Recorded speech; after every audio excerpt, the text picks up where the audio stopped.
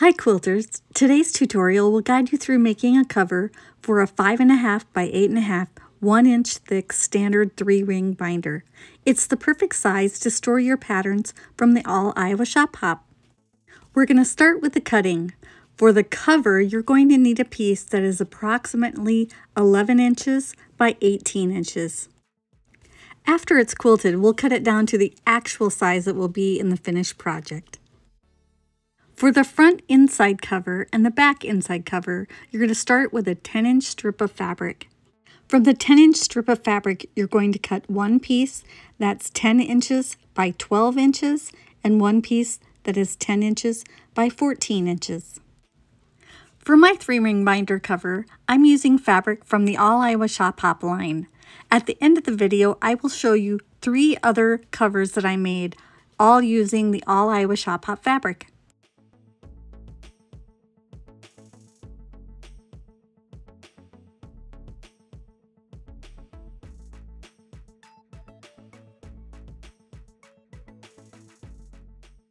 From the pocket fabric, cut 2 squares that are 5 inches by 5 inches.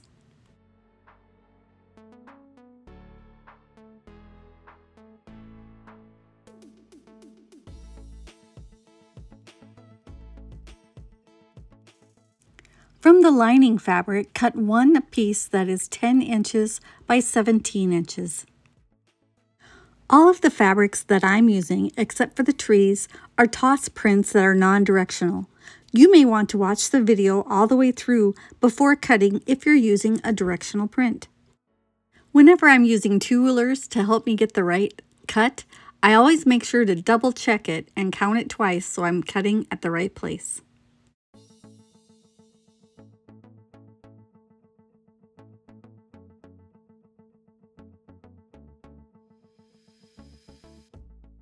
All the fabrics are cut. Now we need to cut some interfacing pieces. We need one piece that is 10 inches by 7 inches and one piece that is 10 inches by 6 inches. This is Decor Bond and it's a fusible interfacing. It has a little bit of stiffness to it, so it's a little bit heavier duty.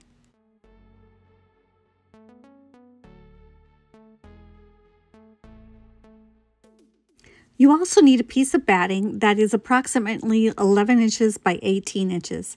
I didn't have a big enough piece. I'm using some leftover Warm and Natural from a quilt, so I just pieced 2 smaller pieces together. I'm using a zigzag stitch, butting them up next to each other and zigzagging them together. Once it's quilted into the project, no one will know that it was pieced together. The next thing to do is to layer the cover fabric with the batting and quilt it. You don't need to have a 3rd layer underneath there, but I have a little trick up my sleeve to get some easy quilting done.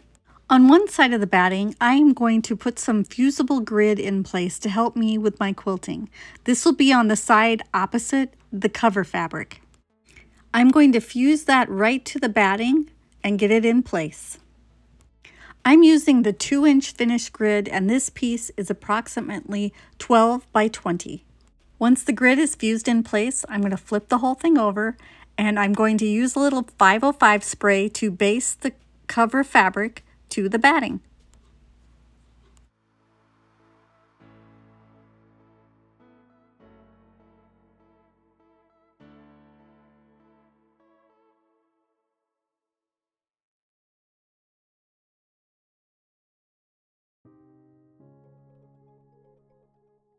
While I've got the iron in place, I'm going to get the front inside cover and the back inside cover ready to go. I'm going to put the 10-inch by 6-inch piece on the 10-inch by 12-inch back inside cover. I'm going to fuse it to the wrong side. For this back inside cover, make sure you're fusing the interfacing to the left side. Once the interfacing is in place, you want to fold the fabric over and give it a nice pressing.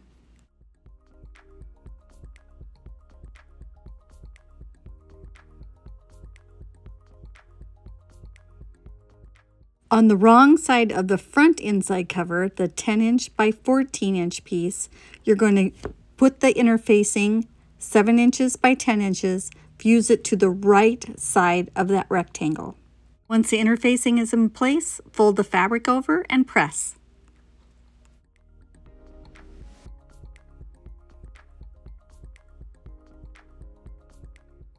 Now it's time to get the pocket ready to go.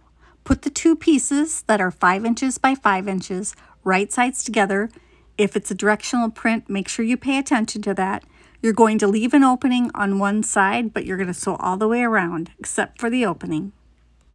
I usually do some back stitching at the beginning and the end of the opening, and then at all 4 of the corners.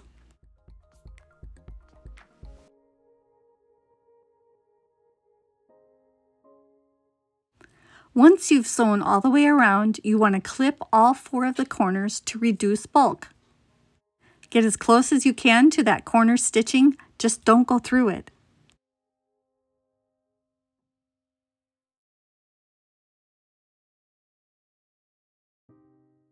After you've clipped the corners, you want to turn the whole thing right side out and then make sure you poke the corners out so they're nice and crisp. Don't worry about the opening, that will get sewn shut later. You just need to make sure that you get the corners poked out and then press it nice and flat.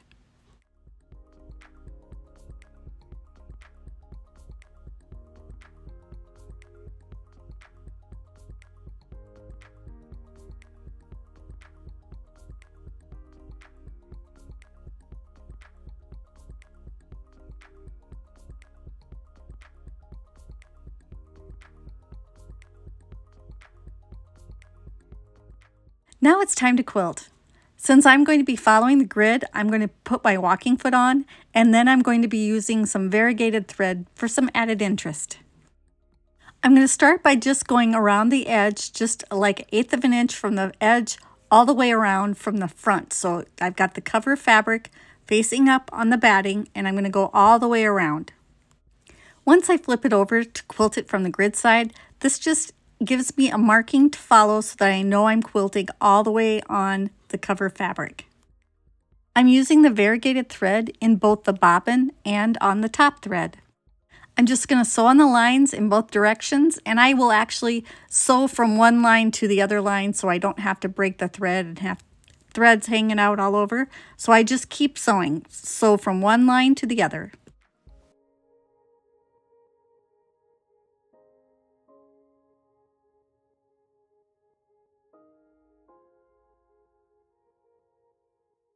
Once I've sewn all the lines in one direction, I'm going to flip it around and I'm going to start sewing the lines in the other direction.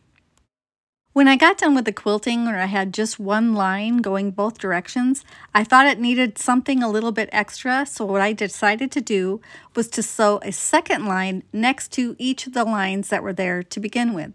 So I just sewed right next to the first line, about 1/8 to 1/4 inch away from the first line, and just did all of the lines a second time. If you wanted to, this would be a fun place to put in some decorative stitches. If you want to quilt this in a different sort of style, you could do stippling or loops, or if you have a machine that does quilting, blocks, that kind of thing, this would be a great way to use that. I'm very happy with my decision to sew 2 lines on the grid instead of just one. I think it turned out a lot nicer and I really like the look of it. Now that this section is quilted, it is time to trim it down to the size we need, which is 10 inches by 17 inches.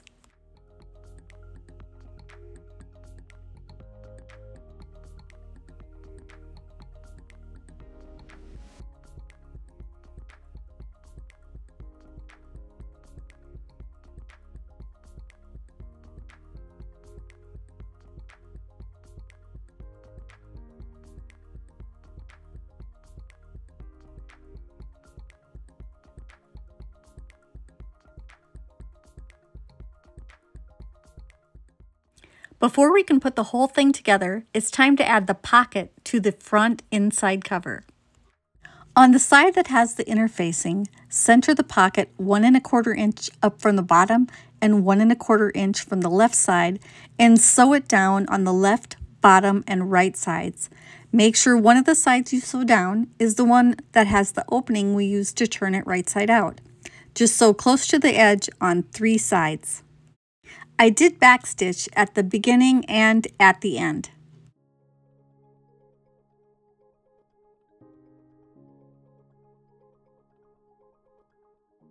If you wanted to, you could just leave this as one big pocket.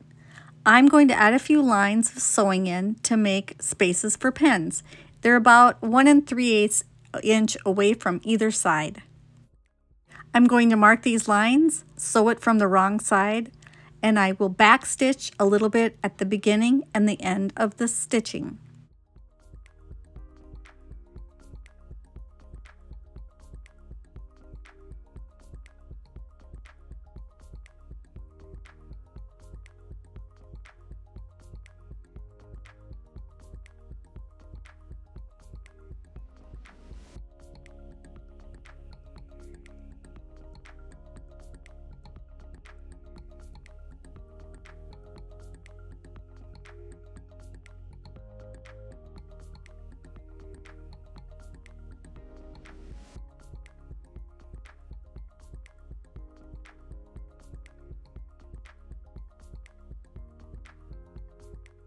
Now it's time to put the whole thing together. We're going to start with the lining. We're going to put that right side up on our table. Next, we're going to add the front inside cover, the part with the pocket, on the left side, and then we're going to have the back inside cover on the right side. Make sure all the raw edges are together. The folds should be in the center of this unit. I'm going to pin all these layers together before I add the next step, just to keep everything from shifting.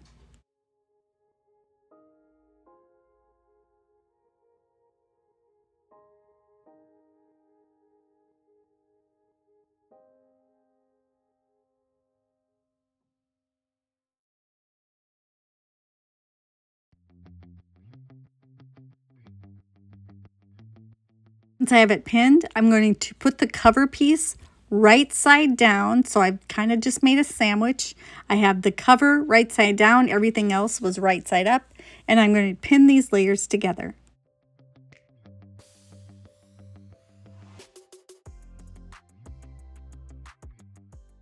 Now, using a 1/4 inch seam, I'm going to sew 3 of the sides, both of the long ones and 1 of the short sides. I'm going to backstitch at the start of the seam and at each of the corners. If you want to keep all the layers together a little bit better, you could go back and zigzag this, get an open toe foot, and then zigzag these edges. Or if you have a serger, just go ahead and serge it.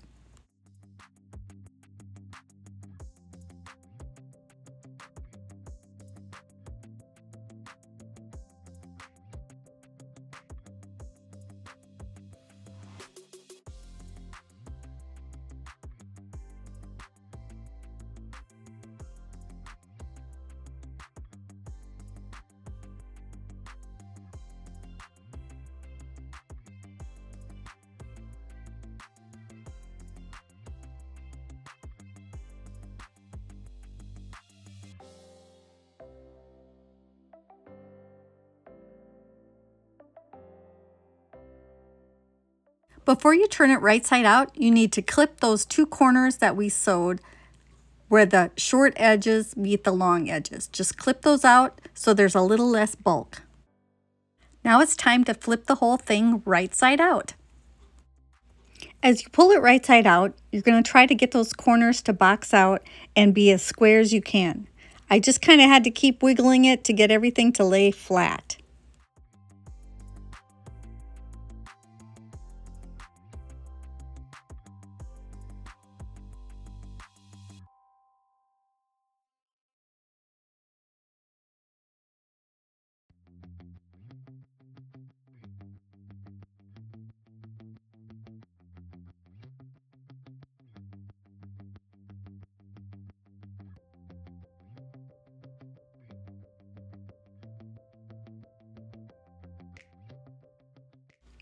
Okay, we have one last seam to do, but before we do that, we're going to press it so it lays nice and flat. Now we have just one seam left to sew. Before we sew it, we're going to flip this back inside cover to the front cover. Once you flip the back cover to the other side, you want to again press it, make sure it's going to lay nice and flat. I didn't press it, but I did add a few pins just to make sure it was going to lay flat.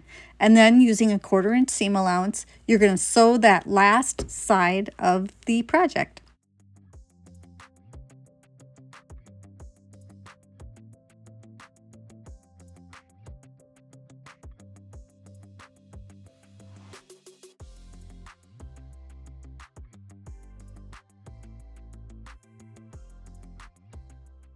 I did do a little back stitching at the beginning and the end.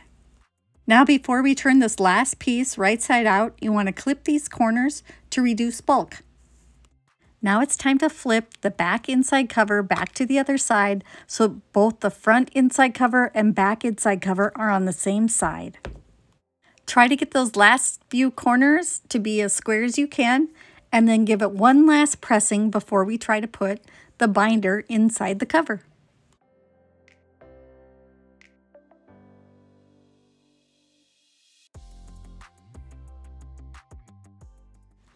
To insert the binder into the cover, fold the cover in half so you can see the pockets made by the inside covers.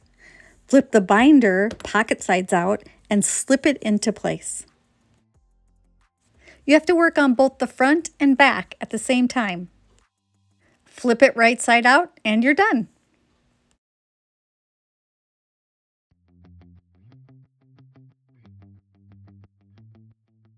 Now all you have to do is open the clips for the binder and put your papers in place. The patterns already have the holes in there for the 3-ring binder. The patterns are also cut to the size of 5.5 by 8.5, so they would fit into these clear plastic envelope sheet protectors that also have holes to fit in the 3-ring binder. I picked up my 3-ring binder at an office supply store, and other fun things that they had available that fit inside these 3-ring binders are plastic dividers that you could use to separate out your patterns from each other, like by region or by style. They also had a couple different kinds of paper for these. You can get regular college lined paper, filler paper for taking notes, or you can get grid paper, which is great for quilters because you can use it to help you color in blocks and keep track of things and maybe how you want to put things together. I just thought these 3-ring binders were really handy for quilters, everything a quilter would need to keep things organized. The pocket in front is a great place to store pencils, pens, and colored pencils. My favorite thing that I found at the office supply store was a gusseted binder pocket. It has a 200 sheet capacity, so they made it to hold paper, but I think it'd be a great place to hold pencils and or erasers or anything else you might need for your quilting. The pocket would actually make a great place to put little fabric scraps or little blocks that you need to match, and then it just closes shut with this little piece of Velcro. And of course I couldn't just make one because they turned out so cute. This one I made using some of the selvage edges from the All Iowa Shop Hop fabric, and then I found a few other selvages that looked cute with it, put them all together to make the front for this cover. I made a slightly larger pocket on this one. I started with 6-inch squares instead of 5-inch squares, but I made it the same way. For another version, I decided I wanted to cut apart the panel and use that to make part of the cover. So instead of using the panel traditionally in like a quilt, I just cut it apart and put it on my binder. When you open it up, you see the whole thing, and I even managed to fit the word Iowa on the back cover. I think this is a fun way to use a panel. I just used some crosshatch quilting to finish this one off. I made this one without the pocket on the inside cover. And since I'd already cut up a panel, I decided to use the rest of it to make another. We hope you enjoyed our binder cover tutorial.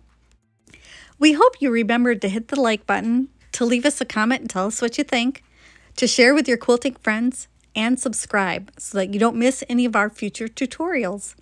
Thanks for watching and happy quilting!